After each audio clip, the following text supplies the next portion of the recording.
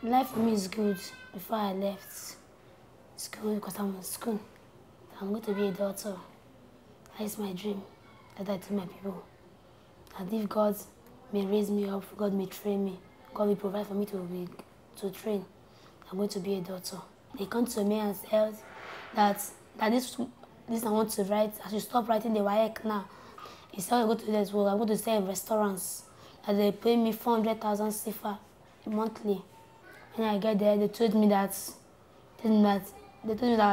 it's a prostitution. We said no, that since they lied for us, that we are not doing it. We're not going to do any prostitution.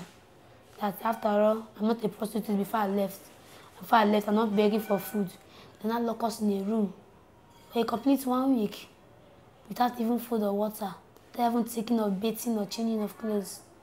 Trying or begging, so I had to continue the prostitution. I did it for 5 months.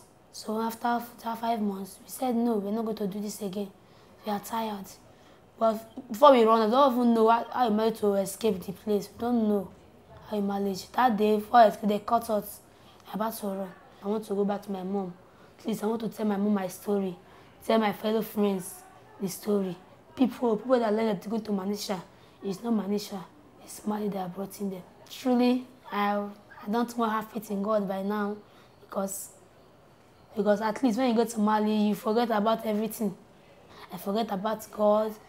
I forget about praying, all my Bibles, everything. Know that it can be stopped. But if only with the girls that they are taking, they're lying to taking, can help you people by telling people their names, describing where they are, describing their face, describing everything about them. I'm going to be able to arrest them. When you arrest them, when they've been in prison,